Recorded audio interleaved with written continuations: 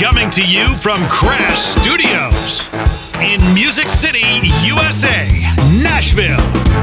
This is the Rich Redmond Show.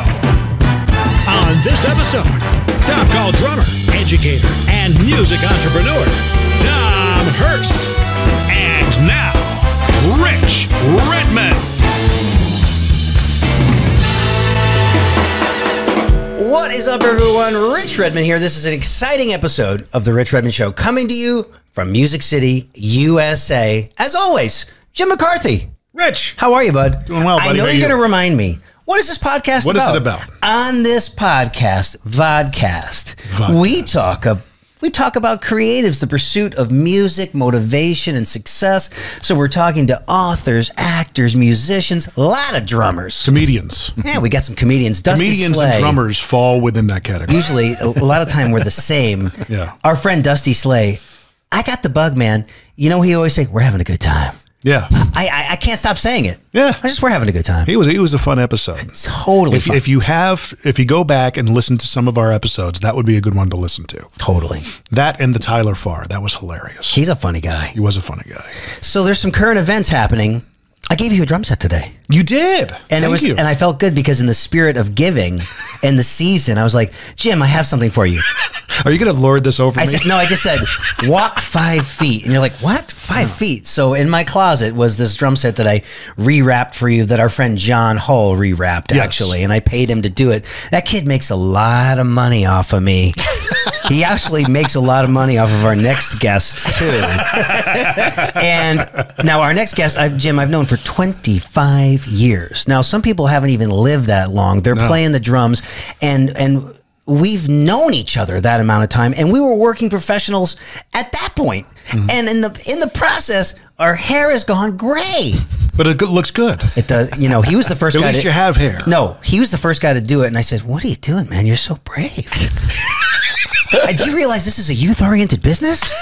You know, he kind of reminds me of the guy from Mad Men. I can't remember the guy's name, the actor. Roger Sterling. John Flattery. Flattery. Okay, yes. Right? So the cover is blown. Our guest is Mr. Tom Hurst. How are you, bud? How's it going, my Good brother? to see you, Good man. to be here, my friend. I am so excited to have you here at Crash Studio. We've actually never had each other at our our recent houses. Yeah. This was, when people walk up, they go, "Oh, nice!" I go, "The house is that drum built, the house, that drums built." It's crazy that you can be part of the American dream and do that thing as a creative. It's possible. Absolutely. Now, let me just brag on you. All these years knowing you, you're still playing with Tracy, right? Yep, exactly. Tracy Lawrence. Yep. Oh my God. Game changer for country music. One of the icons. Absolutely. Everybody's from Georgia now. I think he was one of the original. Isn't he from Georgia? He's actually an Arkansas guy. Oh, he's from Arkansas. Yeah, former Arkansas. I always think of him with Aldine because Aldine, he was Aldine's hero. That blows me away to talk to Jason and his dad about it. Put him on a pinnacle. Yeah. And we've had him on the bus a couple times and just to hear all the road stories and everything because we've done a bunch of shows together. Yep. And you're actually on several tracks on Tracy's new record, which we'll probably spin in a bit. Yeah. But you are when you think of drummer, you look up drummer in the dictionary, your picture's going to be there. and you came to Nashville how many years ago? Started coming here with Jack and Britton and the guys in '98. Okay, we got to talk about that. Yeah, so that's 22 years ago. Yep. Wow. And along the way, you've played with people like the Backstreet Boys and Gary Allan. Check this out, folks, how versatile this is. Wang Chung, Chuck Wicks, Tiffany, Joe Nichols, Sister Hazel, Peter Noon, James Otto. I mean, and the list goes on. And then a commonality that we have is that we both played with Amy Daly. Now, Amy Daly was one of the first people that I played with when I moved to Nashville. She was signed to Curb Records, and she's married to Jack Sizemore, you were in a band called House of Dreams. Yes. And you guys had a label deal in probably right around that time. That's what brought us here. 96, 97, 98? Yeah, I think we signed in spring of '98 with them. And actually, Peter Robinson, who signed us at the time for RCA, is here in Nashville now. He's with, I forget which publishing company, but he's done that here for years. And didn't you record at Sound City? In Los Angeles. Keith Olson was our producer. The people in the know there used to call it Sound Shitty. which is so funny because there's like a documentary about it and everything. And like big records have been cut there, like Rick Springfield records, Ronnie James Dio records. Like my favorite Ronnie James Dio record, like Last in Line and Rainbow in the Dark. Oh yeah, Rainbow in the there. Darks, and you know Rhiannon. I mean, that's where Pat Benatar did things, and we were next door in Goodnight L.A., which was Keith's place that he built. When you see the Sound City, the documentary, that's the place he built next door. So they did stuff in both, but primarily we're around the same age, and we both have like an educational pedigree. So when I introduce you to people, it would be I would just say he's a drummer, he's an entertainer, because you do so many things. You have an entrepreneurial mind. You teach lessons locally. You teach Skype lessons. You do clinics. You're a university instructor. You tour. You have educational materials that you've written. And for a while there, I was teaching at the University of North Alabama, and I said, I don't want to drive 2.5 hours anymore. I said, who would want to do this? Yeah. So you're teaching the kids over there, probably making a massive difference. Have you enjoyed it over there? I've loved it. And I was about to say, you'd have to say so many of these things, as funny as you tick them off. You're doing everything. Well, there's a number of them came directly through you. I mean, the reason I'm doing the university thing now, from doing UNA, I'm now also teaching at Lee University, and that is directly attributable to you giving me that opportunity. Hey, well, thank you, man. That's so sweet. No, dude. Where's Lee University? That's down in Chattanooga, Cleveland on the east side. Yeah. Okay. And it's Andy Harnsbarger was nice enough to bring me on there. So I'm their applied lessons instructor there. And then, of course, I still teach your class, the Drumming in the Modern World. Yeah, we named it Drumming in the Modern World. They love it too, man. Oh, I love it. Yeah. You got your bachelor's degree at the University of Florida. Yep, ethnomusicology in undergrad. With an ethnomusicology, which adds another layer of the onion. Well, you know what it was is they quickly told me, Tom, you probably couldn't be a performance major with your keyboard skills. And when you say keyboard, to the keyboard mallet. So keyboard playing percussion. xylophone, glockenspiel, vibraphone. Yeah, let's say that. No, Vic Firth never had anything to worry about from me back in the day. You know who was always had a leg up on playing orchestral percussion is the people that had a strong background in playing a lot of piano as children. Absolutely. And I never studied piano. I mean, I could play hot cross buns, and I could peg out the scales and stuff. We know functional theory and harmony, exactly. But just being able to sight read stuff. I would do gigs in Lubbock, Texas when I was studying at Texas Tech University, and we would do like marimba gigs at like Mexican restaurants. Oh my gosh. And I would be like two pieces that I would play on the marimba, and then I would jump back and play maracas and bongos and stuff, because the girls that grew up with studying piano, we were just sight reading everything. Their brains out. Yeah. Oh, God. Well, and ironically enough now, Rich, is that I enjoy reading more. That's probably my favorite thing to do, is to go to my marimba in the morning with coffee, and I will sight read and stuff. Do you have a marimba at the house? Like Jim Riley. Yeah. You guys are overachievers, and that's an investment. Jim has like 3 of them, and I sub at his studio down at the dojo. I really enjoy getting selecting the right pair of mallets and hitting that instrument in the correct way to open up the tone, and then you could get some Bach pieces or some trumpet pieces and you can read them. And absolutely. I love it when it comes together. I take a lot of my songbooks, a lot of the loud jam stuff, tunes that I love. I'll take something like New York Minute and play the basic melody, just because, and also look at the harmony, because it is cool to learn that, and so that you were in a session situation, always to try and pick up a new piece. And that's why I love the theme of your whole deal with creativity. I mean, to me, I think that never stops. Yeah, man.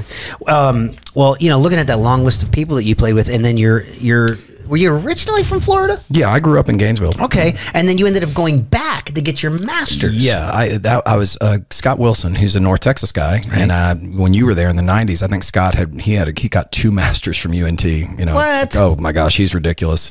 And Scotty's actually the now tenured at University of Florida in charge of the jazz program. He was nice enough, offered me an assistantship, and I mean it worked so that I could commute and fly back and forth weekly. Well, I remember Jim when he was getting his master's, he was already a working professional. And I said to myself, oh my God, I'm so glad I knocked it out back to back, because the mentality of like living in the real world and being a working musician, it's either 2 things are going to happen. You have a perspective about life and you're going to really appreciate that school experience. And maybe that's what it was for you. Absolutely. You're like, these are the things maybe I'm missing Well, and ironically enough, like Jim, the cool thing with being with Tracy was that I don't know if I could have done it without Tracy, but I could do all my work on the weekends because my son, I was here during the week. Thankfully, I only had to be down about 2 days a week. And ironically enough, my case study was on Rich. And you remember you were kind enough to take the time. And man, I mean, that was cool too. Having known you all these years, I learned so much that I didn't know. And it's kind of funny because I know how many kids get excited when they see you somewhere playing.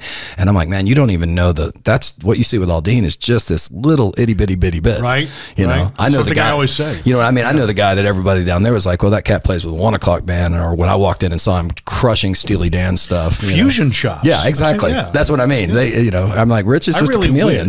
I really wish you would find a way to get all that footage from the 90s and such. I think I remember seeing a video of you playing somewhere like a wedding or something like that, but it was like fusion. And it was like, oh my God. I have some VHS tapes in the closet that need to be digitized. You totally need to.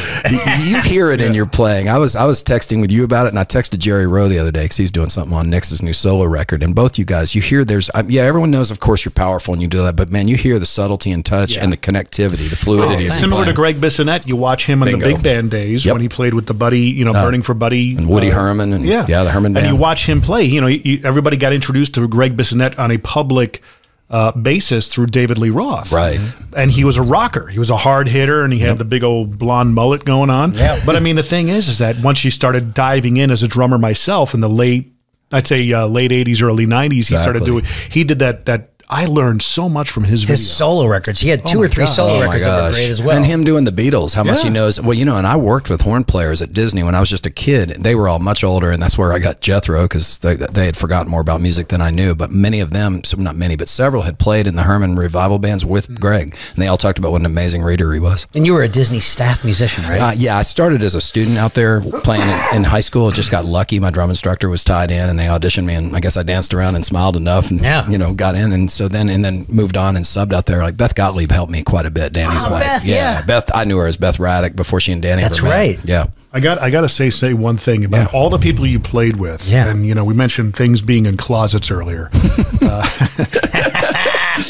I'm kind of a, believe it or not, a closet Backstreet Boys fan. Oh, brother. They're awesome. They're awesome. Their tunes really come on. good. My little boy's figured it out now. He's like, Daddy, you played drums for them? I was like, for a brief minute. I was a drummer for the first 2 years when they weren't famous. I was their original touring drummer, and and I actually played with them when they got signed to Jive. But I'm the one that turned down going to Europe with them because my band, what it is, was moving to California, and I was like, I'm gonna do my band. There's so many layers, and what it is was kind of like a Tower Power funk thing. Yeah, we were like, if you can imagine Jamiroquai, Tower Power, but like a heavy, the leader Avi plays still to this day with John Schofield. He's the rhythm guitarist guy, and it was really him and a guy named Jerry Kennedy. They were brilliant talents. And Jerry's in the In Vogue video, Never Gonna Get It. That's him playing bass. So these guys, I just lucked out. I fell into that gig. Was that the Bay Area? Yeah, we went to I moved out there with them around the time I met you. Yeah. And because I was also playing with Hazel, and that's when I got Mark involved. And that's how it turned out. Yeah, so I didn't go to school with Mark Trojanowski, but Mark was another graduate of the University of North Texas who went on to start a kind of like a successful rock band in the 90s called Sister Hazel. Yep. And you would sub for Nick and you would play percussion. Yeah, the deal was that I grew up with the two frontmen of Sister Hazel, Ken and Andrew, and I played Boys Club football, and then Andrew and I were roommates, and they had an original drummer, Brant, who moved on to do rock, and they asked me to be in the band, and I was like, I couldn't do it at the time. I was doing Backstreet and What It Is, but I said, man, I know this young guy down in Tampa, and he had just graduated North Texas, and it was Mark. So introduced Mark to him, and he just took the bull by the horns. He's such a smart businessman, and those guys will credit him all day to that end, because the four front guys are just the most charming, charismatic dudes, and then you get Marky, who is like super smart and driven, business savvy, works. He's like Rich. Nobody's going to outwork him. I remember in 1997, I was playing around town with a girl named Vaughn Penn,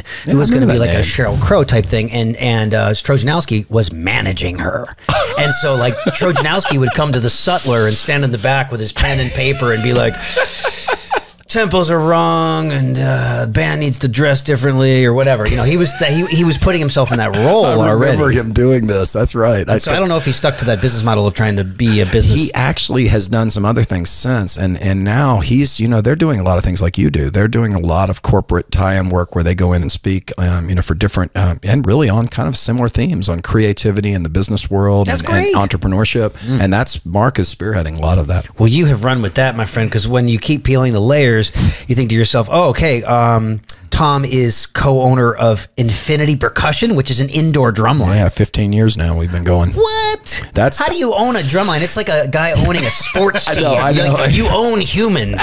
It's totally, and that's the thing. I'm just the founder. With my partner John Campese is the guy who really runs that day in, day out. But we had taught drum corps together, and I wanted him to have an outlet where drum corps can, if you know anything about it, it can be very political.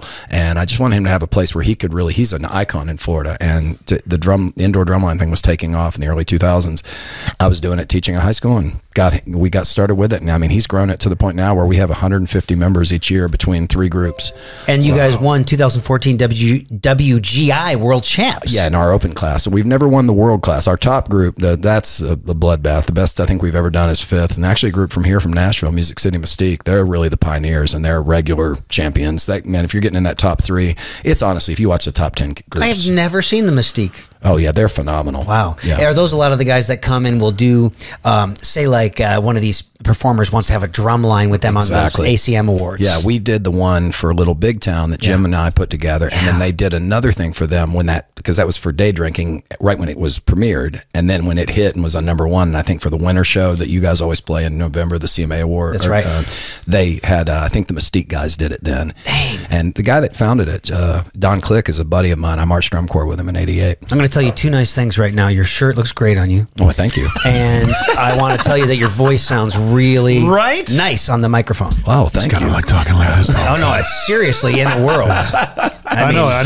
Can you just do that? Let's go. It's almost like the world. It's almost like the Howard Stern thing where he's like, and the girl's by the speaker. Ooh, Robin. Let me fly my Howicopter out to the Hamptons, Robin. Ooh, I've been thinking a lot about Howard Stern lately because my girlfriend of like a year and a half, Kara. I don't know if you met Kara. No, I've met her. She's awesome. Thank you. She is a huge Howard Stern fan. Like when I'm talking, like listening to him every day for 30 years. Yeah. And he's on 4 hours a day, and she will find the time to listen. No, somehow between the gym and her commute, an hour commute each day. She listens. Great. She will listen to, and she's like, this is the guy you have to aspire to because he is the greatest interviewer in the world. He is very good at that. He really is. He has a genuine interest in people, as I do. Jim, I got to tell you something. When I hang with Tom, it makes me think about music education because we are a product of music education. Absolutely. We are big believers in music education. We like to mentor and nurture the next generation of musicians. And you know who else loves to do that? School of Rock. Yeah. So I don't know when this is going to air, but last night I got to MC and play drums for a huge event at the Ryman for the School of Rock Rocks the Ryman. So all their student organizations from the Franklin School and the Nashville School got to play. So these are kids like between 3 and 18 years old. Wow. And they played everything from The Offspring to Zeppelin to punk. Like they played everything. And it was a massive event, and we raised a lot of money for an organization called Learning Matters. So if you guys want to help with that organization, check out learningmattersinc.org. But my friends Angie and Kelly McCrite own the School of Rock. I don't know if you've done anything for them. No, I never have. It'd be I'm something a big fan. It'd be great for you to get involved in. They've been around for about 10 years. There's 250 locations globally, and they always have one of the top performing schools. So if anybody is interested in getting their kids involved with the School of Rock, they sponsor this show. We really appreciate it. Here's some email addresses: Nashville@schoolofrock.com or Franklin@schoolofrock.com. You're going to thank me. Tell them I sent you, because your kids are going to learn bass. They're going to learn to sing. They're going to learn to play the drums. They're going to learn to play the keyboards. They're going to become better, more well-adjusted, confident humans. You know, and all the information is going to be in the description portion of this episode, of course, as they always are in all the episodes that they're sponsoring. Show notes. Being that this is such big on education, I don't know if I told you, because we always talk about Spencer, my son. Yeah. You know, he was at first a drummer. He still is. Okay. But he's a very musical person, as we're finding out. We bought him a piano. He took to it like unbelievably, because he brought home a what's the wooden? A mini xylophone. Mini xylophone. Yeah. And, you know, he started learning it in school and everything in band. And because it's like a piano, and my brother's a piano player. Oh, okay. So he got the piano for Christmas. And within, the first 20 minutes, he was not hitting any sour notes, playing stuff better than I could ever. He's got a great ear. Oh my gosh. Yeah, because last time I was over there, Jim and I were trying to figure out the John Carpenter theme in 5/4. Dato, do, dato, do, dato, dato, dato, do. And I said, Spencer, come over here and play some drums in 5/4. Just go, bono, ga, bono, no, gato, gata, bono, gato, no, no, gato, gato. And he had no interest. He was glued to his phone. But now he's got the piano. We got I mean, it's one of those things we got to look into School of Rock for him. So Tom, you got the indoor percussion thing happening.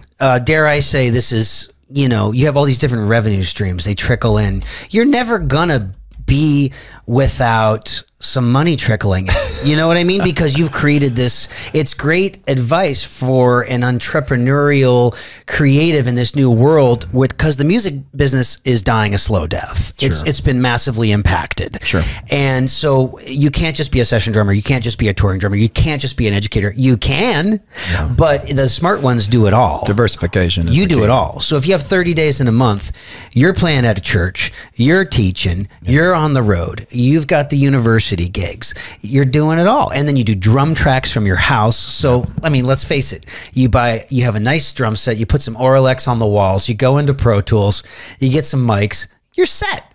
You're in business. Absolutely. That's a really, really fun thing. Speaking of, do you want to hear some? I'd like to have the audience hear a little bit of your playing on this new Tracy Lawrence record, Made in America.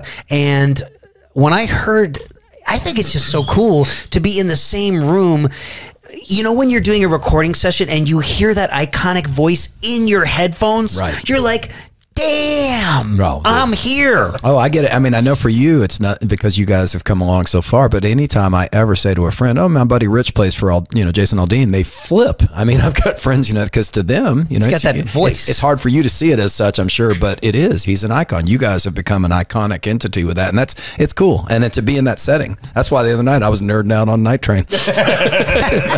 Were you just sitting in your place in your underwear drinking a glass of red wine? Well, you're saying don't wear underwear. Rich does have amazing shaker technique. He's got that easy touch. Yeah, I like it. The concentration on your face. Well, I don't know what it is because just trying to lock your shaker or your tambourine or your maracas with your drum track. It's an intense thing. Yeah, it's hard because man. People don't listen to music anymore. They look at waveforms. Well, you and I we've been doing that a long time. I know both of us were doing the acoustic percussion type thing very early on. Congas, djembes, hand percussion, and congas. It was a way to be involved. I mean, otherwise you're being left out. It's like, hey, if I can be diverse here, and I know I've always loved growing up in Florida with a lot of guys from Cuba and Puerto Rico, and for you being in Texas, I mean, man, I just have so much respect. So many of my favorite drummers are from different, like say coming out of that tradition. There's congas and black beans on every corner, man. Oh, right. It ain't you. This is you on the new Tracy Lawrence record, Made in America.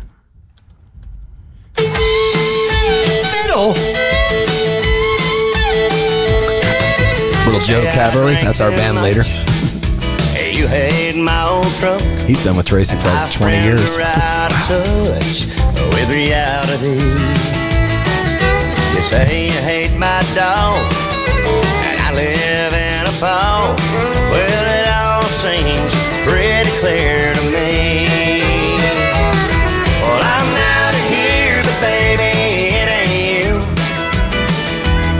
Don't blame yourself, you did all you could do. You know that man on guitar. I need to find someone to love me. Damned if I know who to lose.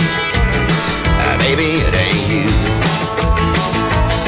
You're getting mad when I've been gone. And sometimes you find out who your friends are. That's a good song too. Jim, you can't shake the radio bug.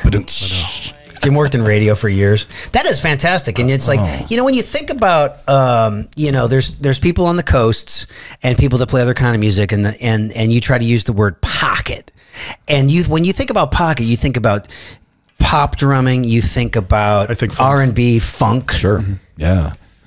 This thing right here has a swagger, it has a feel, it has its own identity. There's an expectation to create and not to have that thing budge and make it feel good. Hit the kick drum the same every time, hit the same spot on the snare drum. The fills can't be like eye-popping or catching, or they're just to support the melody. And you got to stay out of the way, and then it all comes together like a fabric. And the right hand on the acoustic guitar, you're jangling, and then the steel and the fiddle fill in around the melody, and it just comes comes together. Well, you know, and you've done so much more session work. I mean, I've always admired the work you do, but like to sit in a room and have Brent Mason sitting, 7 feet away from me. I mean, I'm trying just to not be totally starstruck. And, Danny Rader, acoustic guitar, that right hand. Danny Rader is flawless on that acoustic because he did, I think Danny, everybody starts off playing a little bit of drums and they go, I want to play a real instrument.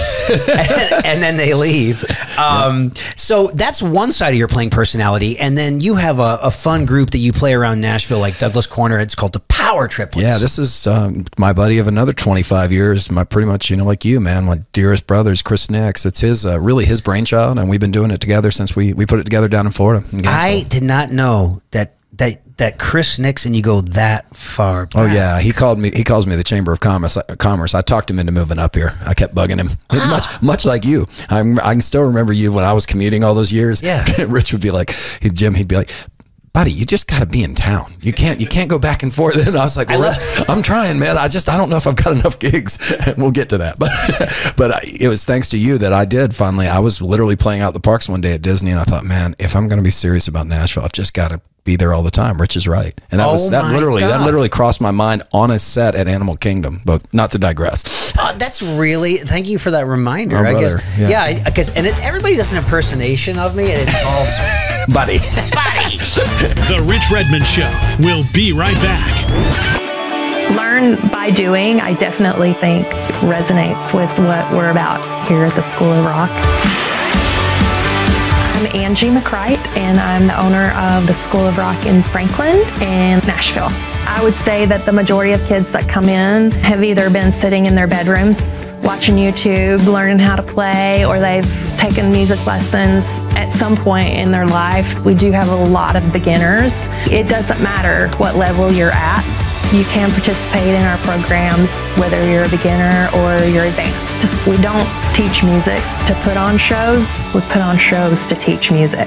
Connect with School of Rock today. Search School of Rock Franklin or Nashville. This is the Rich Redmond Show. And we're back. Bills are paid. We get to keep this place. And Tom, we were talking about the other side of your personality. So we're talking, you're playing like a down the middle country train beat, and then you have this group with Chris Nix, yep. And you guys go way back, and it's called the Power Triplets, and you play all over Nashville. You guys play the High Watt, you play Douglas Corner, and let's give a little. This is from a new record. It's called High, H-I. Yep. You can find it on Spotify, and this is called Brain Tickle Part 1.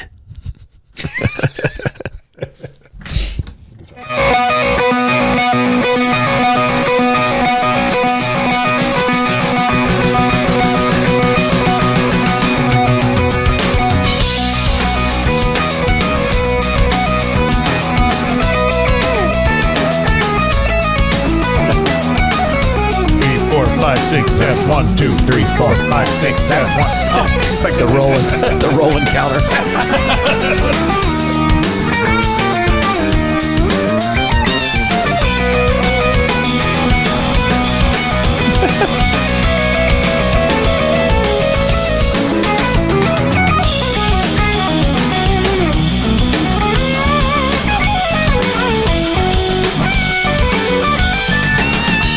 Trev Walmsley on bass. God, he lives in Lake Charles.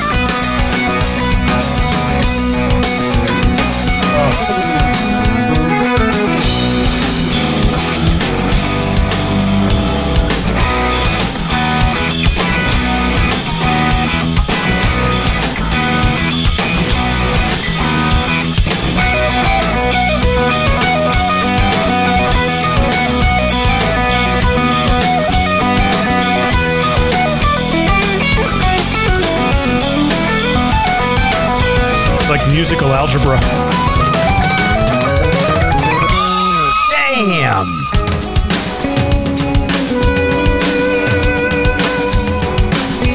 I'm thinking you probably could have auditioned for Dream Theater when they're holding auditions. Oh no, I don't know. I don't think I could carry it. Not in there with Mike Mangini, man. That is awesome, man. That's the other side of your personality.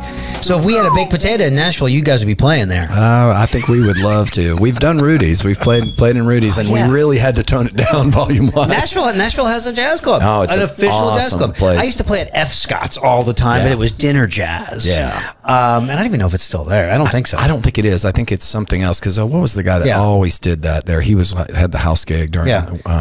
Back in the day, it was like a jazz club in Nashville. And I remember moving here. I was like, what can I do that's kind of jazzy that I can, keep these chops up and, meet new people. And I played with the Tennessee Jazz Orchestra and the Nashville Jazz Orchestra, big bands. Yeah. And then I would play around. We just had a guest on, Joe Turley. Have you ever played with Ivory Joe? I know Joe's name. I don't know him. I don't think he would know me. Great musician. Great musician. And that's the Nashville Jazz Workshop. Was that around? That was coming up. Remember the drummer Chris Brown? Oh, absolutely. He's around. He was a North Texas guy. I played in the 1 o'clock. Haven't seen him in years. Wow. Who I just saw, who I think did you know? I maybe asked you about him. Clyde Connor, that was in North Texas. He's a 1 o'clock guy. Yeah. He's down teaching at Florida. He and I did grad school together. Yeah. Ridiculous, brilliant drummer. Played with the Navy Commodores. Yeah, the Jazz Commodores. Or is it the Airmen of Note? There's Airmen of Note for Air Force, and Navy's got the Jazz Commodores, and then there's I think like the Jazz Ambassadors with Army. Yeah, a lot of all those bands are ridiculous. A lot of my friends went on to play with the Airmen of Note, right? And you get a nice salary, you get a 30-day pays vacation, you get dental, medical, the military is not and they raised the cutoff date to 39 years old. I didn't know that. Yeah, they raised it. I think they might be hurting for musicians and those are great gigs because a guy named Dudley High Note, great note for a bass trombone player of all people. He's been I think retired from the Airmen, and he was a guy I worked with at Disney. Retiring? You see yourself retiring? No, I definitely I think like you said, man, we a lot of irons in the fire, and plus I love what I do. I don't feel like I've ever worked a day in my life. I feel like I've gotten to be, and again, why? Because I'm tapping into my creativity and my just trying things that come across my brain. What was what was a game-changing moment for you in your life? Oh, early.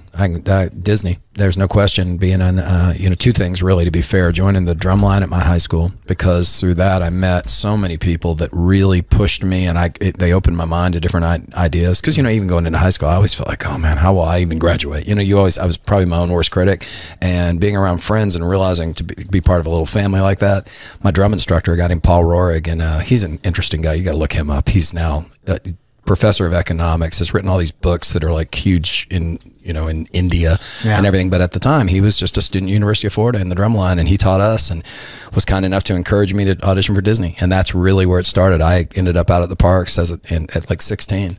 Wow. And I mean, man, that changed my life because I started meeting people from North Texas, and I'm playing with guys from University of Miami and Indiana and Berkeley, and it really hit me over the head like, oh, this is the level of musicianship. But you were playing drums and getting paid at a young age. Yeah. You really connected the dots and started working. Well, and I got lucky because I kind of had two irons in the fire. I was also back home thanks to your bandmate, Jack Sizemore. I was bugging him at the store. I was like, hey man, I play drums. You guys have been playing together a long time, 30 years. Jack is literally my big brother. I mean, I was bugging him at 14, 15 in the music store he worked in, and he kind of encouraged me to get into local garage bands, which led me to playing in I lucked out and started playing in dance bands that were pretty much funk and soul. So I'm doing that and working at Disney in those two places. Yeah.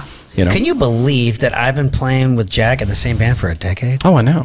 It blows me away. 365 days times 10. Your band, man, you guys, I always say, that is the most impressive. I mean, y'all are a gang to begin with. Don't mess with that. Like a motorcycle that outfit, gang, man. You don't mess with Aldine's bunch. But the sweetest bunch of guys. I mean, y'all have always, you're the same dudes. I don't care if y'all were playing the Enormo Dome. You're the same guys. Jay's going to run up, give me a hug. You're going to give me a hug. I'm going to see, Tully's texting me, every time we see y'all, man. And I know how slammed you guys are. You know, we get it. I know it just means a lot that guys have stayed. And that's your boss, too. I think Aldine, Jason's such a down-to-earth dude. Oh, so yeah, it's just, we talk about how lightning in a bottle it is. It's to have somebody who's got such a memorable sonic identity, and somebody that is as loyal as he is, and somebody that connects with people, male and female, 15 to 55, which is nearly impossible. It's incredible. He's a salesman. Yeah. And builds rapport is incredible. In such a genuine way. I mean, Yeah. man, meeting his dad, though, explained a lot. You know, we did that show with y'all in Wisconsin a couple of years ago, and I've been sitting up on the bus with y'all, the pre-show, Jim, they had us up, you know, and I'm just laughing because it just, you know, it's so funny that Jason's dad's just slamming on him, teasing him about being such a fan of Tracy. Yeah. And then Tracy's sitting there, and it's just cool, man. It's, you know, I worked with Jay before he ever got that gig, you know, and it's just neat to see the sincerity that runs through that outfit. Yeah, it is fun. Well, I mean, you continue to peel the layers back. We add the fact that you started a promotion company, Tom Hurst Presents. I'm trying to Loud Jams. And I remember seeing you, you know, hey, you get the LLC, you come up with the name, you get the LLC, you get a Facebook page, you print a banner, you start shaking hands, you're in business. So then you started promoting shows at Douglas Corner. I'm like, look at this MFer. He's taking life and just by the balls, right? And then next thing I know, I'm doing my drummer's weekend. Yeah. And I'm announcing from the stage, you know, I'm then pulling up the kids from the crowd, hailing from the great city of Fargo, North Dakota. And I bring a kid up, and there's this crack house band, and they get to play at Douglas Corner in front of all these people. Yeah. And I would see there'd be drummers in the back of the room, and they'd be looking like, what is this mother doing now? And we just take the cue from each other. Yeah. You know? I remember, not to interrupt you, but I remember you reaching out to me in about 05, 06, and you called me one day and we were talking about you were wanting to start doing the clinics before you did Crash. And I mean, of course, me being me, Rich is so good about jumping right on. I'm like, yeah, I'll get right to that. I got to go substitute teach or something today. But like, we talked about doing things even together, and you went and did it. Did you substitute teach when you moved to town? Yeah, quite a bit. I did too. You did too, for like 5 years. It was $75 a day. Yeah, Metro with I can't remember, Nola, before Nola Jones. But this was before it was online. So you would get a call on your landline. It would be, this is the Metropolitan Government Schools. We have a substitution request for Rich Redmond. Rich Redmond. Yeah. Pebble Hills Elementary. And then you would say, press 1 to accept. And you're like, press 2 to decline. Yeah. Why don't you just say the name of the movie you'd like to see? Did it sound like, what's his name? Steve Urkel? No. The guy who was in the wheelchair, the smart guy. Gosh. Universe guy. Yes. Hawking. Stephen It really Hawking. was. Stephen Hawking. It has that And voice, it was right? like pre-internet. It was pre-MapQuest. It'd be about 6 a.m. too at the latest. You're at 5:45, 6 a.m. You'd get that call. Yeah, I was doing it. I had a briefcase, and I had my Dockers. Well, I don't know about you, but I did the same. I mean, it was a great way to meet all the band directors around town. If you wanted to teach and stuff, you go in, and now they know you're in Metro. You've been background checked, and they're like, "Oh wait, you could sub for me, and you can continue with my lesson plan. So you're not just gonna, you know, you get a TB test. Yeah, remember I had to get a tuberculosis test. I'm like, tuberculosis. And you had to do it over in East Nashville, over where I used to live, in my place in Inglewood. Yeah. You did well. You were really smart. You were ahead of the curve in East Nashville. I bought my place. You know, I again, right time, right place. I think my mom's best friend in Florida was a realtor, and she made me sell my place in Florida in 08. She says, Thomas, now. And I was like, Carolyn, but I want no, now. So, and I did, and I sold it and was kind of sitting on it. And that's when, you remember Heather, my son's mom, yes. I met her, and I was kind of looking for places, and we found the place in East Nashville. I crashed your first date. This is great. You got to tell this.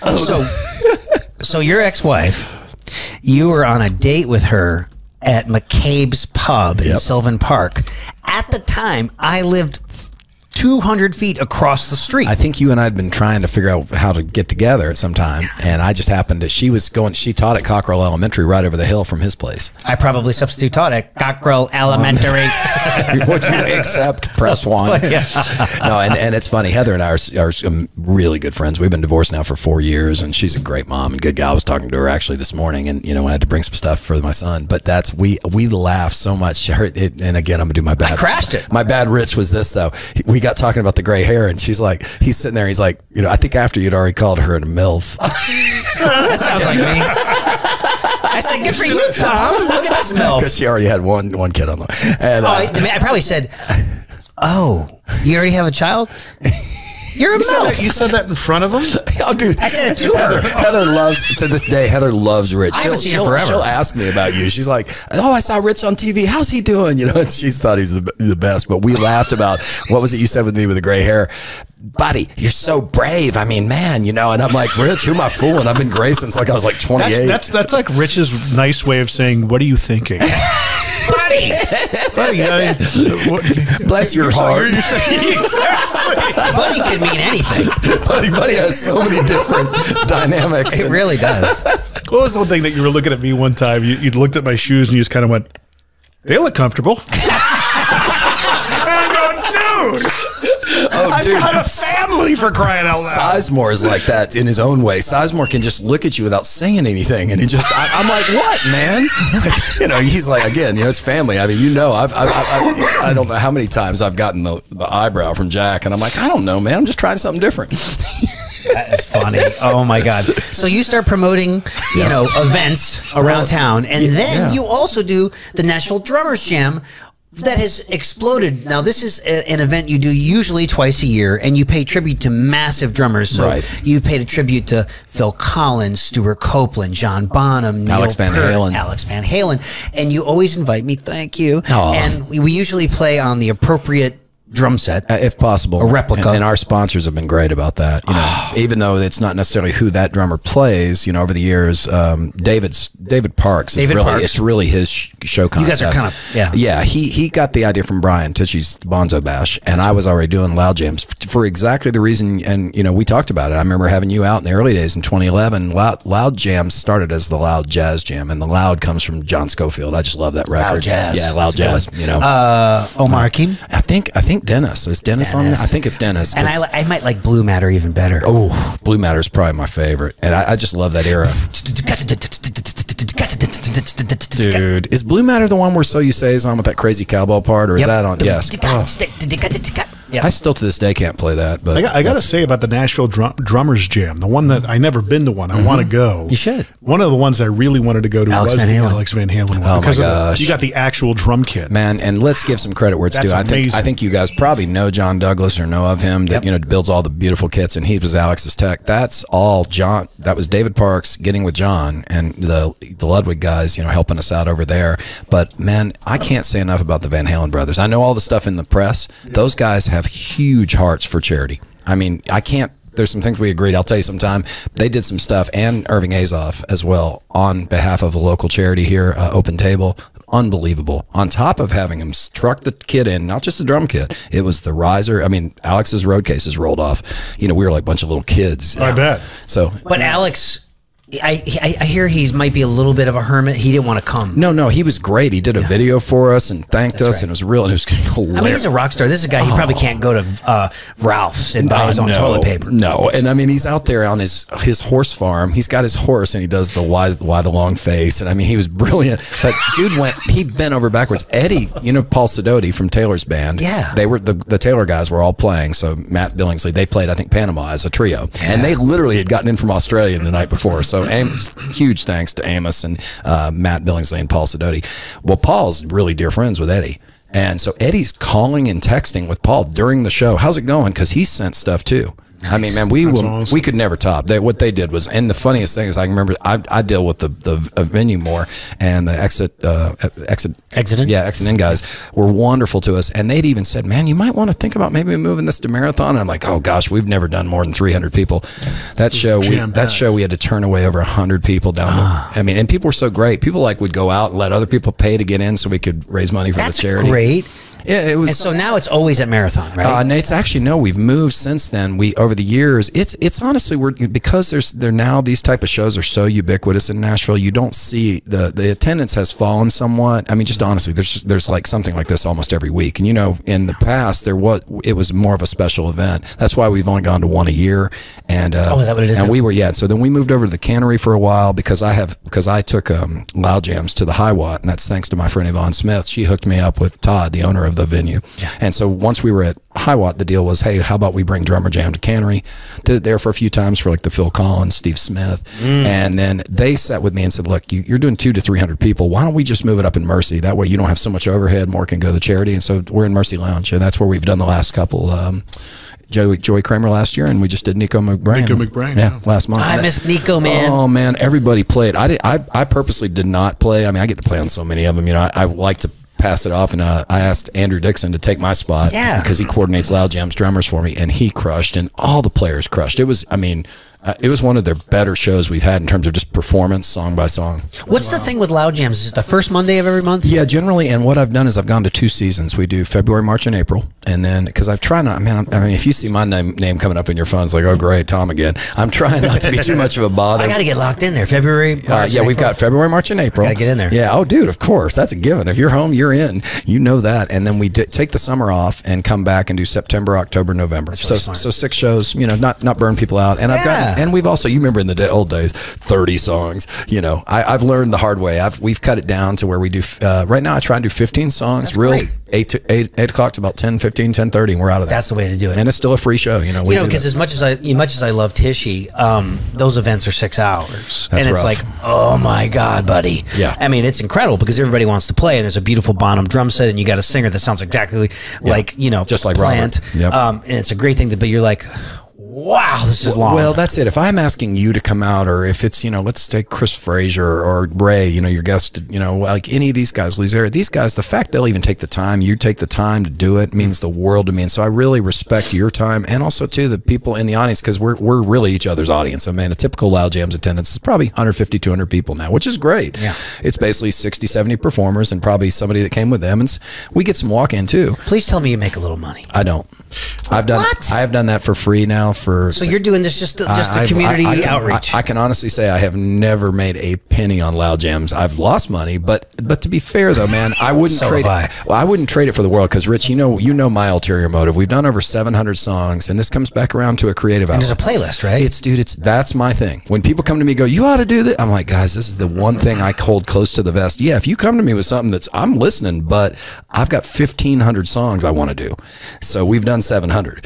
And it is selfish. That is the part of it that is the me part. Every other part, I want people to do what they want to do, but I want to hear, you know, Robbie Robertson, Somewhere Down the Crazy River, or I wanted to do Yes, Leave It. I don't want to do, you know, Sir Duke. I love Stevie, but that's been done. We did that. Yeah, you know what I mean? I'm deep cuts, and that's so I'm probably not going for low hanging fruit. I've had lots of people go, man, you ought to do this. It'd be like this show and it'd be bigger. I'm like, that's not my intent. I just want I want people to come have fun, and have a great place. And that's been the nice sideline, is that new people to town have told me that they've met people.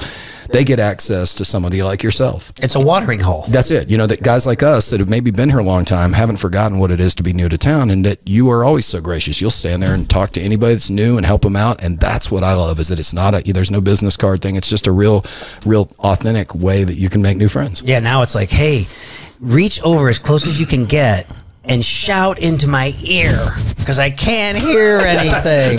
We do call it loud. And well, I think it's just our hearing. Oh my God! Are you lost any high end? Yeah, a little bit. Yeah. I'm looking at the website right now of all the. I was wondering if you had some sort of video component. What is the website? website? You do. It's off of the Facebook. NashvilleDrummersJam.com. Yeah. NashvilleDrummersJam.com. Yeah. Most of our stuff for both shows is more Facebook and YouTube based. I don't have a Loud Jams website, but we have tons of. If you go to YouTube and do Tyson Leslie actually does most of the video for me. Yeah. And as you know well, Tyson's here in town because he's doing rare hair. Oh my gosh! And you talk about someone who can put on a show. Yeah. Tyson's rare hair thing is monetized, and he raises money for charity. It's amazing what that is it a free does. event? No, they do pay. Okay. And because it's so in demand, I mean, everybody wants to be on that thing. It's packed. He sells out the Basement East. That's a big venue. And it's just, again, he did it in Kansas City. You know, that's like as you know, he's here because of you. He always will tell me, he's like, man, the first person that got me to come here was Rich, and then I met you with Loud Jams. Well, we played Friends in Low Places at a club in Kansas City one night, and it was great. Awesome. And I was like, who are you? What do you do? He's like, I'm here. I'm like you should come to, Dude. somewhere where there's mobile upward advancement. Well, and he's so versatile. And, I remember I met him years ago. He reminded me, we played together. He's like, wait, you were playing drums for Sister Hazel. You were subbing for Mark, and Pomeroy, his band, it was opening for Hazel. Yeah, what a small world. Really, the music world is a small place. There's another thing you said you were working on, which is you're creating like a songbook. Yeah. For all the songs that people might play on Lower Broadway in Nashville? And that's to give, again, throwing a little nod to Tyson. He's been really good about doing that too. A lot of guys, Jack, I always butcher his last name, Andrew, nice guy, young drummer, has done a wonderful Spotify list that's what I'm working on. I'm going down there because I don't want to be that guy sitting in the headlights like I have been going when a girl calls up a new artist like Lauren Elena or something, and I don't know it. I want to at least have a perfunctory understanding. And the reason for this is actually actually twofold for the academic setting. Right. From being at North Alabama and Lee University, I'm looking at all our students and thinking, man, if I can give them the leg up now that we didn't know really, like, hey, you know, take an hour or two a week, make quick, rich type, you know, card, your notes, have a quick chart for all these tunes. Yeah, there might be 1,000, but at least have 250 to start with. And you can alphabetize them. Yeah, and you can give yourself a fighting chance, and then you leapfrog off it. You do one Miranda Lambertudin, and you realize, and hey, in the interim, this is the part I always think about you. By doing that, where I realize and kick myself that I haven't been doing it as much, and I'm getting back to it, because loud jams, of course, I do all these crazy, you know, it could be a Police tune or Rush or Big Wreck, but I'm realizing, man, when you go and do this, it's also juxtaposed perfectly or dovetails perfectly with your session aspirations, because you're studying Chad Cromwell, you're studying, you know, Greg Morrow, and, you know, all these great drummers, you know, like that's the other part, and it's yourself. I mean, I've known you a long time, and yet I still sit there and learn things about your playing. Well, I guess, man, I appreciate it. You know, I think that if you're actively transcribing a song, you are learning the language of what is expected in, say, a Nashville recording session. That's it. It's not just we're not just using, you know, anecdotal conversation, and that's a big. And you know me, what a nerd I am. I'm like, if I'm studying, I can tell with your vocabulary you've been teaching in college, buddy. I'm ready for you to drop pedagogical. I'm trying to avoid. I dropped. I think I dropped perfunctory, anecdotal. I dropped. This is great. Hold on, I gotta get my dictionary. Well, you know, I'm such a University of Florida Gator nerd. I grew up in Gainesville, so I root for my beloved Gators. Gainesville is such a great music town. It's a fun little town, man. It's cool. And it's like Denton, Texas. Isn't it funny to look at like all the people that have come from there? When Stephen Stills and you know, of course, you know, and I never, in God's name, I grew up there, never physically saw Petty. I mean, I've worked for Stan, I've done stuff with Lynch, but I never saw the Heartbreakers. Never. I mean, I kicked myself on that one. God rest his soul. You know, but yeah, it's unreal. The Eagles, and it's crazy. So many great people out of there. It's crazy that I got to know Stan Lynch, and you knew him all these different years through Jack and Amy. Actually, I met him through doing like demo sessions at like Warner Chapel writing camps. That's right, because he was writing up here a lot. Tons. Didn't he have a #1 from, I think, for Tim McGraw? He and Stephanie Smith, I think, co-wrote. Oh yeah, and then of course producing all the Don Henley records. You know, he tried to get me on that gig. That would have been great when they were doing that. I think it was Inside Job, the one he was producing. Ooh, yeah. And I was doing a lot for him at that time at his place with Jimmy DeVito over in St. Augustine. And so Stan's literally, he's like, "Yeah, talk to Don today about you." I'm like, Don Henley's got every drummer on the planet. Who's playing on the record? Vinny Colaiuta, Jeff. Who ended up doing that tour? It was man. He was like, I didn't know the guy, and it wasn't. I thought it was going to be. Is it Scott Crago or Scott Crago plays the Eagles? But it wasn't him. It was another guy, and you know, and it was one of those. Hey, I'm in Gainesville, and I think I was back just finishing my bachelor's. This was after House of Dreams had finished our run. We'd gotten dropped from RCA. Jack and Britton were here, and that's when you were doing a lot of stuff with them. And I was just going to school and playing at Disney and teaching a lot. Well, I mean, that's always been your business model, to do all three: tour, record, and educate. Well, Bruce Jacoby talks to me about that, you know, from over at Remo. He always, about you and I both. He says, man, you guys, and the thing he says, one thing about you guys, you're always going to have all the irons in the fire. And he says, and that way you never are totally dependent on one. And I, you know, it is why you have this house. Well, it's like if you want to buy a rainbow roll, it's $13. You know what I mean? So like, how much are you charging for a drum lesson? I want to be able to eat rainbow rolls for the rest of my life.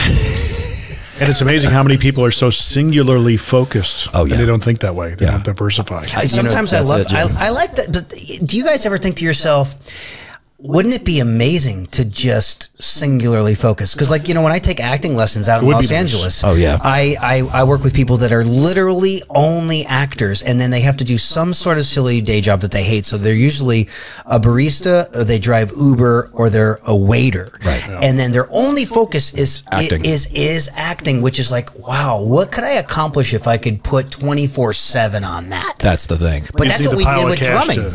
You need the pile of cash to balance that. Sure. And you know, it's an interesting thing, Jim, because that's it. Like you say, I think I've always seen that with you and I, Rich, is that we did a lot early. And yet I know both of us have had friends who go, man, you know, if you focus more over here, but I think you also have to be realistic and go, okay, in my vocation, what is the standard? Mm-hmm. And what, you know, obviously I don't want to just aspire to that, but you know, in your case, yes, could you work at your drumming a lot more? But my gosh, you know, your drumming's on a pretty high level. So I think sometimes it imbues your the holistic aspect of who you are by doing the acting, by doing those elements, because I think you come back to music fresh. Yeah, for sure. Well, I mean, you you kind of, they have this, there's this saying, those that do, and those that can't teach, which sometimes there is some truth to that, but you have completely broken that idea, because if I am going to study with somebody, I want to study with someone who is actually out there walking the walk, talking the talk, and the fact that, not everybody, even if they have aspirations to teach, they have very poor communication skills. They have no syllabus. They have no material.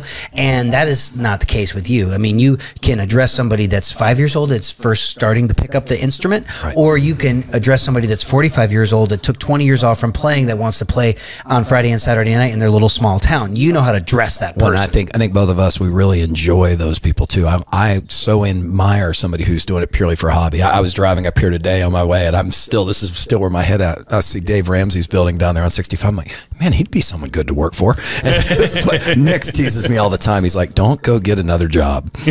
Chris, you're spread too thin as it is. Tom, he literally gave me the mandate a couple of years ago. It was during a stint where I was between things, and before I started with Tracy, he's like, you need to be hitting things with a microphone in front of them. That's what you do. And don't you dare tell people that you don't, because he would get on me about I will go, oh gosh, you could get rich. I literally said that to Mike Latanzi, and Latanzi was like, well, he must not be very good. I mean, I was like, no, you've got Rich Redmond, Near Z. I mean, these guys are brilliant. I mean, sure, if you want me, I'll come play. But yeah, Latanzi, I love him. I haven't seen him in years. Exactly. Gotta get out there. And what's funny, I live not far from him now. I'm out for even further west. So what a setup! Oh, dude, I love it. Hey, Jim, is there something you've been dying to ask Tom? Because Ray Luzier is texting me, and I have to let him know that we're still good.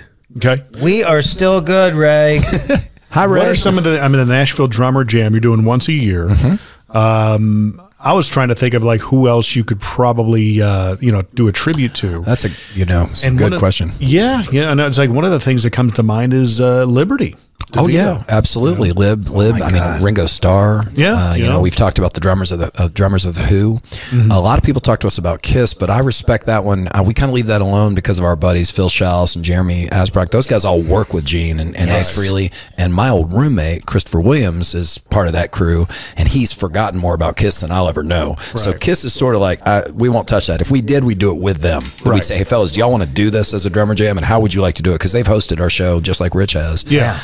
Other than that, personal preferences, I really want to do Omar. Omar's kind of one of mine. Great. Really? I love, and that's the really oh man, that's the hard part.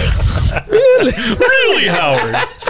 Sorry. No, and it's funny, but we did do kind of a tribute to that year before last, and you played the one that we did all the drummers, basically the drummers of Sting. It was a spring May one. I thought because didn't you play not Bring on the Night? If you love somebody, set them free. I did, and you crushed it, and that's big surprise. He always does. Well, that was you got to have somebody playing tambourine. No, that's it was kind of it was our way to hit those. It's because there's tunes that Manu did, Kenwood Denard, Omar, Vinny. Gosh, who else has played? Maybe even some of the later stuff. I don't know. Has Carlock played on any of the album stuff for him? I know he's played with Sting, and of course the brilliant Josh Freese. That's what I was going to say. I don't know if those guys have done any album work for him. Maybe Josh. What about doing one that's obviously it's a Nashville Drummers Jam, but you do it in tribute to one of the Nashville drummers. Oh, we've talked about Larry, almost, like Larry London or somebody, but even like as a parody. Kind of like a funny one-off type of thing, I don't think whoever the recipient would like to know it's a parody. But you know what I mean? Well, I can give you one on this. I asked Eddie Bayers on the Opry a couple months back. I said, Eddie, I know this is going to sound kind of weird. You want to play some Nico McBrain? And he was so sweet. He's like, man, that'd be fun. And I said, I'm like asking the most recorded drummer of our time. He wants to play Iron Maiden songs. I just wanted to see Eddie up there. Doing triplets? Yeah, but he'd have to have the left hand. He'd have the left hand straight up right cymbal. He is such a doll, man. That guy, what a gem. I mean, that dude's done more in a week than I've done in my recording career, and it's just he's always so kind, man. I'm having a moment right here. I'm just so excited that all of my favorite drummers and people in the world are sitting in this chair. They're coming to this room. They're sitting in this chair. We're having conversations. I'm thinking more about how Kevin Murphy is and how he always kind of cajoles you. He always does that. Yeah, he's always, he's always poking the sleeping bear. And what if you did a Kevin Murphy tribute and everybody plays and acts like Kevin Murphy? We'd have to have his charts. Have you ever seen Kevin's charts? He doesn't transcribe stuff. He has like phrases. He'll like, you know, Redmond rocks, and that would to him mean a particular style pattern that Rich would play on a bridge. Right. And that for him is the same as me like looking at my little note by note transcriptions. Yeah, 1 and a 2 and a 3 and or 5 6 7 1 2 3. He just counted exactly what I played. 1 and 2 and a 3 and 4. You could just tell that we were pedagogical. Busting out the pedagogy. Perfunctory.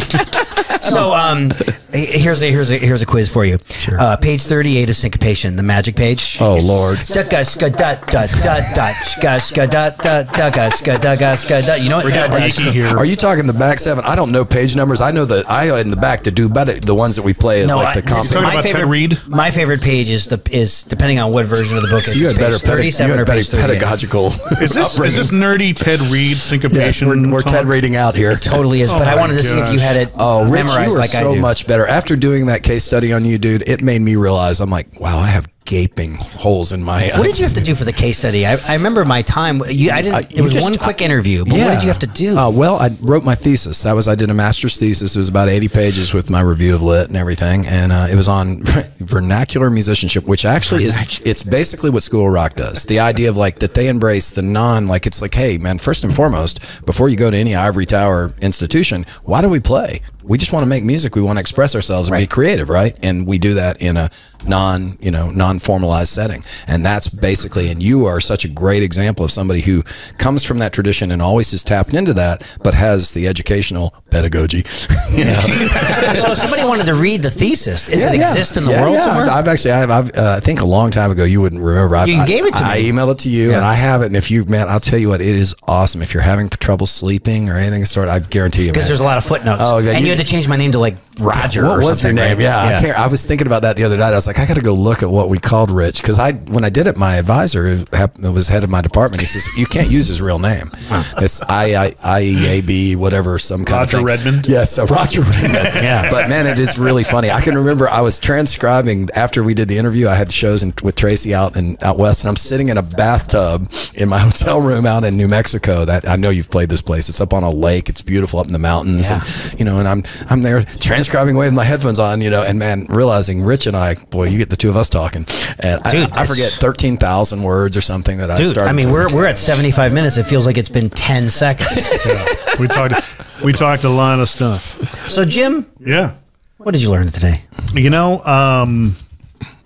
I learned to appreciate the Van Halen brothers a lot more. A lot of people make fun of me because I talk about Van Halen, but they're a big part of my musical upbringing and my drumming. And I have a better appreciation from what you've told me about the experience you had with. He's a one of a kind drummer too. Yeah. I mean, he really is. They're musical. With their dad being a clarinetist. I have a question for you guys. We always talk about underrated drummers. Alex being one of them. What are the two drummers that really come to mind? And I'm kind of popping this on you right now. That's okay. That makes you they need more due. You know what I mean? Anybody feel come like to mind? Rich? People always say Levon Helm. Oh gosh, yeah. Two that to me are a little more obscure and have done is Andy Newmark was played on tons Roxy Music. Yep. And then Sly. Yeah, I mean Andy's amazing. And then the one he's just because he's my personal favorite, and most of us would know him, but it's a guy named Phil Gould, the drummer from Level 42. He's that guy. We're friends on Twitter. Yeah, he's brilliant. That guy, I think he's one of my favorite. What was the really popular Level 42 record when they were really super popular in like 88, 89? Running in the Family. Yeah, and they did that. They had that tune Lessons in Love. Yeah. Fashion Fever. A lot of right-handed. Everyone that knows me, that's the Tom beat. That's all. I can't play straight eights. I literally was doing the Eastern Corbin gig, subbing for David Black, and they're like, Tom, man, it sounds great, but could you not play that? I was like, oh, sorry. They were like, we just like the eighth note. I was like, oh, my bad. Sorry about that. That's the Phil Gould in me coming out. Take out the Annas, okay? Yeah, we don't need any just give me a good solid 1 and 2 and. You know what I learned, Jim? I learned the fact that you can be a touring musician, recording musician, and an educator. And Tom Hurst, TomHurst.com sums it all up. Right on. It's pretty incredible, yeah? How do people find you and follow you? Yeah, pretty much. I think those are the Tom Hurst? through my website, tomhurst.com. You're on the gram? Yeah, I'm on the gram. But it's a funny name. Yeah, it's a Jam and Jethro TH drums. Oh my gosh. Yeah, boy, you can see I'm really good at this whole marketing thing. Yeah. JAMMMIN. Yes. Jethro. Jethro TH drums. And it might be easier sometimes to follow too. My Loud Jams you can just do Loud Jams. That's our other Instagram. Jethro. Yep. What's Jethro? Is that your nickname? That comes from all the Disney musicians, because I was like 18 or 19 working with guys in their 30s that all, again, like I said, I mean, they had serious resumes, North Texas guys, and they'd played and toured everywhere. And then there's me with like a year of community college, lucky to find middle C on the on this grand staff. So that's Jethro. It was kind of it wasn't a term of endearment initially. It was like, Jethro, get it together, because these guys were reading really pretty difficult stuff. They weren't going to commit your name to memory. Yeah. We had 6 to 9 months. Oh yeah, they were like, I'm making the same money as that kid. Yeah. But I mean, all these years later, now you have a master's degree. Yep. You have so many educational offerings. You're a college professor. You toured the world with Wang Chung, Tiffany, Backstreet Boys, the who's who of the country world. You can hear yourself on the radio. You did it, man. Oh, bro, What's back next? at you. What's next? I think it's just, really to be more, it's going to sound funny, but to be kind of perpetual student. You said it a minute ago, like my curricular components, I don't have that much put together and put out there. You've done such a great job of that. Jim Riley's done that so well. Yeah. I really want to tie the Loud Jams concept and that music, and I've been doing it. Like, it's basically, my whole thing is that I want my pedagogical efforts, if you will, to be steeped in the ideas of like, okay, what are these great classic songs? Now, these are it might just for be popular music. For popular music. Yeah. Like over the last 40 to 50 years, much the same way that the classical repertory that you're looking at, Porgy and Bess, or, standard lit that you're supposed to, I think, it's like, hey, I want a young kid to know there's this Steely Dan tune, Asia, man, you've got to know this. I think starting in the 60s would be good. So yeah. 60s, you have the start of the British invasion, right? Oh, yeah. Then you have 70s rock and singer-songwriters. Then you have new wave, yep. heavy metal.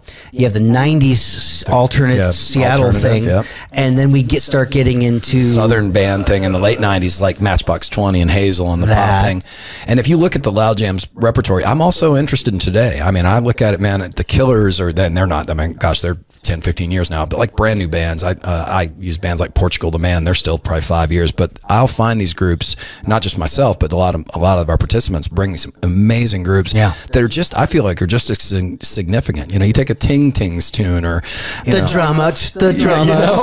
I mean, that's it, like man. that song. I think that's another thing I've always loved about you is you're the same way. Neither of us, I don't ever want to be, and it's easy to slide down that hole, like, to get kind of fatigue on new material. But that's, I guess, to say what's next is really just trying to stay open to new ideas, not get jaded. I fall prey to that. I had a friend kind of teasing me about it out at NAMM last year. And I was kind of the Instagram sensation thing. I was kind of getting grouchy. And I was like, wait a minute, Tom.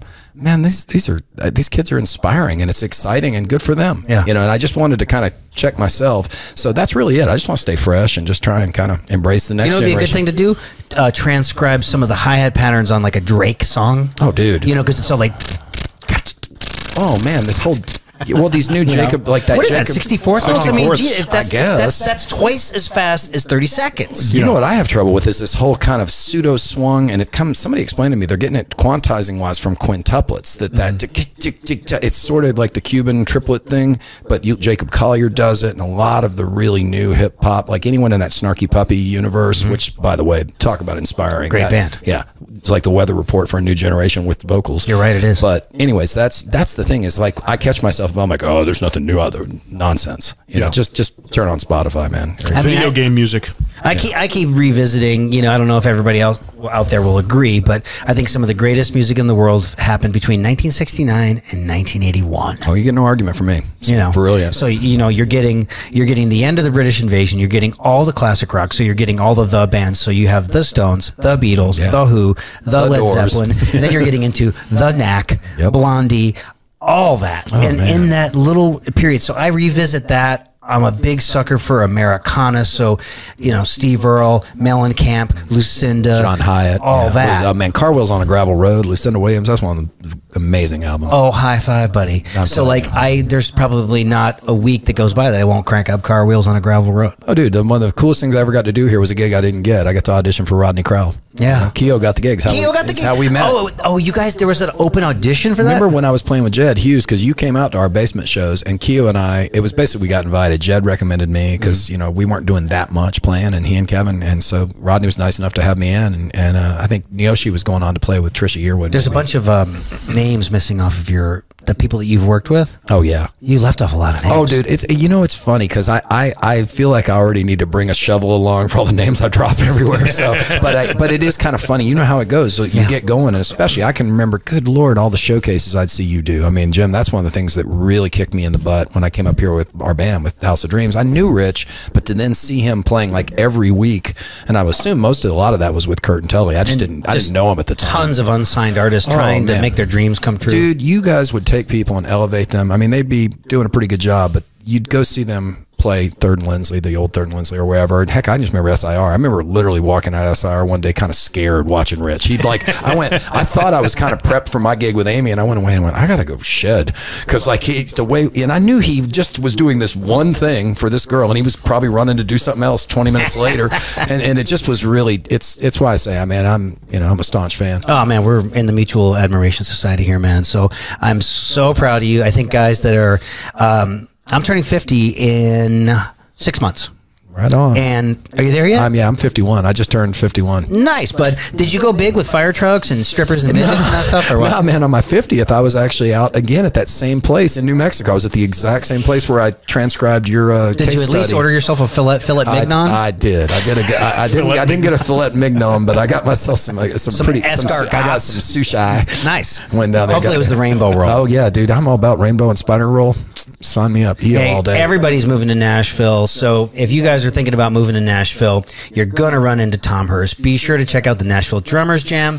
Be sure to check out Loud Jams, which is on the first Monday of February, March, and April. Yep. And September, October, November. Yeah, we've got March will be February 3rd, March 2nd, and April 6th. And I can't remember the fall dates, but yeah. Check out Tom on the road with Tracy Lawrence, and you're gonna see him all over the place because he fills in for all sorts of people. He's the drummer that comes in and saves the day when you're sick or you got to get married or you got to go to a funeral. He's going to show up and do the gig for you. I'll have my head turned over staring at my transcribed charts. But and then really quick, your Pearl Remo. Yeah, Pearl Remo, Innovative Percussion. I've been with Pearl now 22 years. Congrats. And Remo 22 years. Innovative about 3 years now, and Zildjian for going on about 7. So well, I know they're all amazing. I know they love having you as a brand ambassador. So, Jim, thanks for what you do, man. All the time and talent you bring to this, and I hope everybody that's out there listening is enjoying the show. If you have any suggestions or feedback or questions, we have an email address, therichredmondshow@gmail.com. As always, thank you to School of Rock for sponsoring the show, Franklin at schoolofrock.com, Nashville at schoolofrock.com. As always, we appreciate a 5-star rating. Rate, review, subscribe, share. Keep coming back for the good stuff, and we'll see you next time. This has been The Rich Redmond Show. Subscribe, rate, and follow along at richredmond.com/podcasts.